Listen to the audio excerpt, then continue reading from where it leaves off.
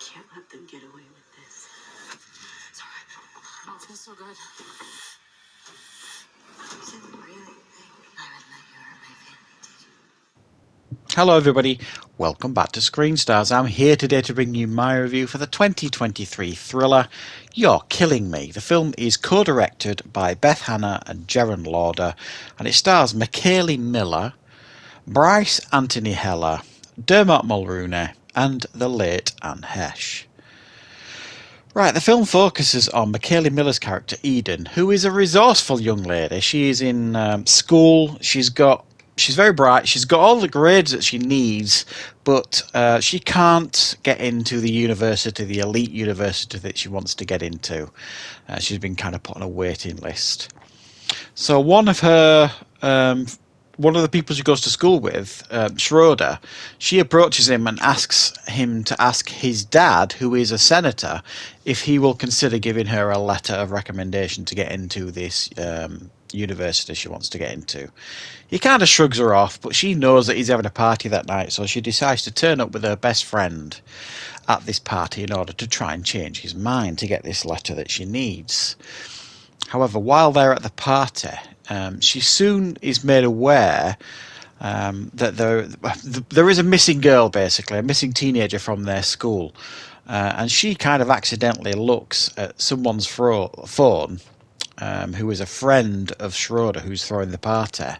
And on that phone, it shows him and a group of his friends. Essentially, it looks like compelling evidence of this missing teenager. That they were definitely the last to see her on the night she disappeared. This gets alarm bells raised. She gets very, very concerned, and the rest of the evening kind of turns into a battle of wits in order for her to get out, report to the police before his senator father returns home. Right, what are my thoughts on You're Killing Me? Well, this is a pretty decent and well put together thriller. There are some horror elements thrown in here, but I think this is more of a thriller than anything else. It doesn't lean massively into the horror genre. And I think what we have here is a very strong central performance by Michaeli Miller, who plays Eden, who plays this really quite smart and intelligent young lady. Who, you know, is very single-minded. She knows what she wants. She wants this letter of recommendation. She'll kind of do what it needs to get this letter of recommendation. However, she's got very, very strong moral compass too. So when she suspects that, you know, the guy that's throwing this party is, you know, the number one suspect, him and his two friends, having some heavy involvement in this missing teenager, you know, she's not going to let that lie. You know, she's not going to kind of compromise her morals in order to bring them to justice, which I thought was quite good. It was a strong character to get behind. Sometimes I think in these type of movies they kind of stand on their own 2 feet, I think, a lot of times based on the strength of some of the characters in the film. And I thought certainly hers was a very, very strong character, and I thought she carried the film particularly well. Everybody else in the film, I think, does a fine job. I think Bryce Anthony Heller as Schroeder, like the main villain, I suppose, in the film, this teenager who's throwing the party, he does a pretty decent job. A quite complex performance, you know, very villainous in one scene and quite anxious in the next, sort of thing. It does a pretty decent job here. I think sometimes this film fails to deliver on, you know, really hammering home the tension here. A lot of the film is filled with dialogue, in a sense of, you know, she's having dialogue with him and others, trying to convince them to do this, that, and the other. They're doing the same to her, trying to convince her another. And you kind of know where it's going, and you just kind of want the film to get there. It's like, okay, we know this is going to end in some kind of conflict. Just kind of get on with it now. And it does. And it's a pretty smart film in a sense of it doesn't go over the top. You know what I mean? This kid doesn't suddenly turn into Michael Myers. You know, he's definitely a teenager that's kind of been backed into a corner here by what her ultimatum. She's basically saying, you know, because she's got the phone and the evidence, she's basically saying, you know, I'm getting out of here with this phone and I'm going to give it to the police.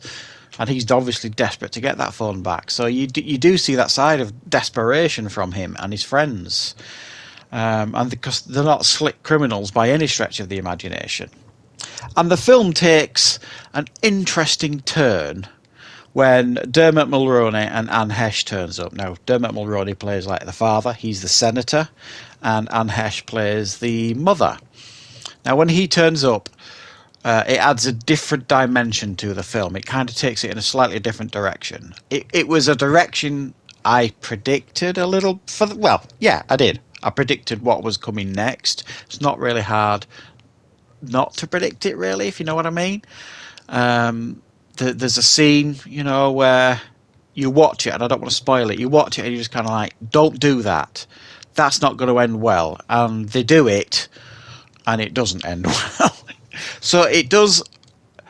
The last quarter of this film, while it was certainly watchable and, you know, fairly entertaining, if I'm honest, it was also quite predictable.